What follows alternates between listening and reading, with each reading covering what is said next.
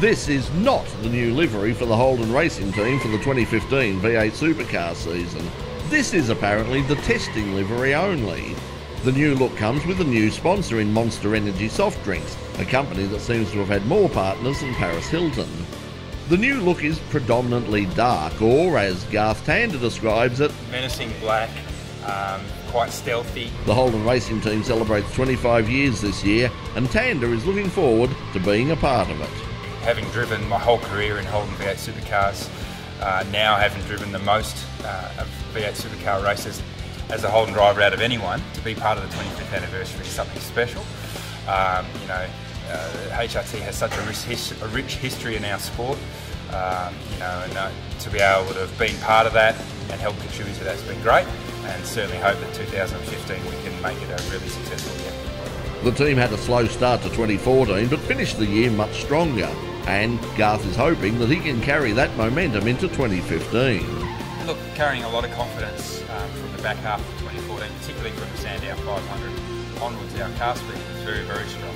So, that's obviously great, and something that we're confident will carry into the Clipper 500 at the start of the championship, and then to also be launching our regular season livery in Adelaide on the 25th of February, which is actually 25 years to the day that Win Percy debuted the VL Commodore at Amaru Park.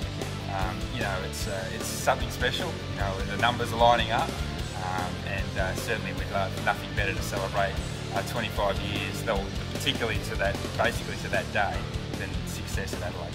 So the car is black, but that's not how it'll look once the year kicks off in Adelaide. The team is confident, but then again, aren't they all at this time of year? So really, is there any news here at all? Well, not really. But it's a great excuse, if anyone needed, to just run some really cool footage of a V8 supercar doing a burnout in an empty factory. Enjoy.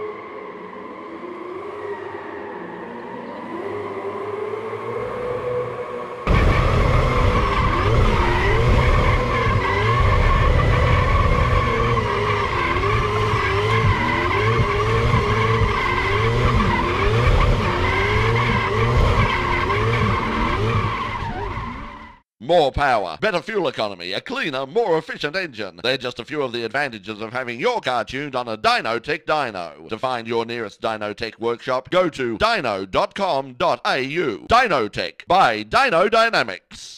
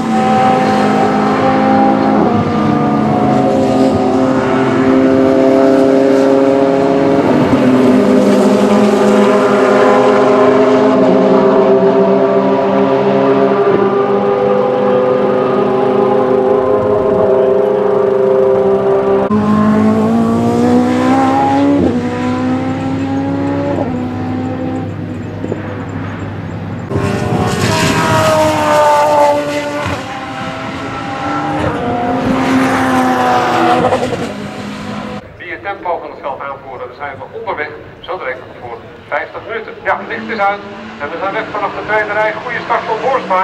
Net zoals zaterdag aan de binnenkant van de circuit.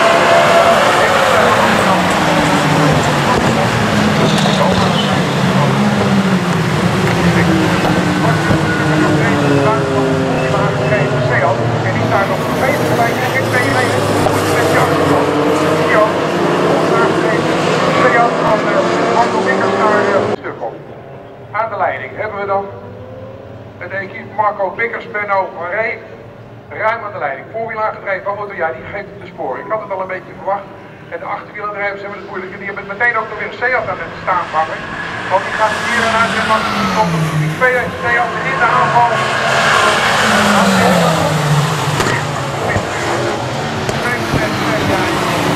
Mooi, mooi, mooi. Hoofdlijn.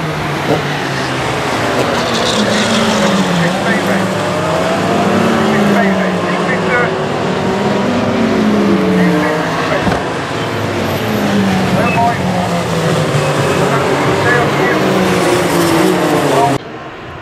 Terugvallen naar 7. Jonas. Dan kijken we even naar de andere visie waar onze vriend, die mis ik eigenlijk. En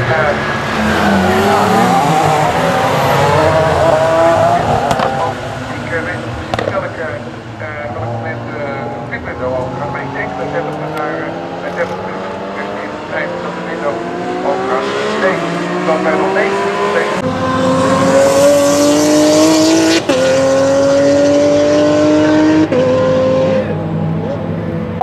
dus de 119 auto van Slobodan Svetkovic en Fabian Hambrecht. Dat is de Audi R8 LMS Ultra. Die gelijk wordt voorbij gestreefd aan de twee kanten door de Ferrari en door de Volvo.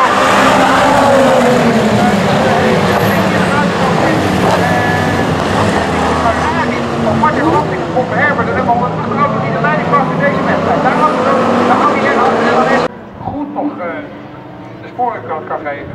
En na een uitstarting van gisteren heeft hij zich meteen gerevanceerd in dit verhaal. Want hij is de eerste ronde doorgekomen door op de baan te leiden.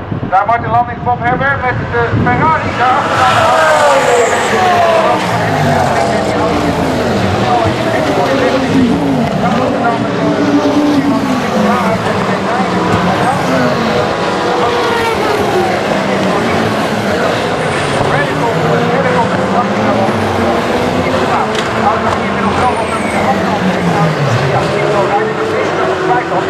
aan de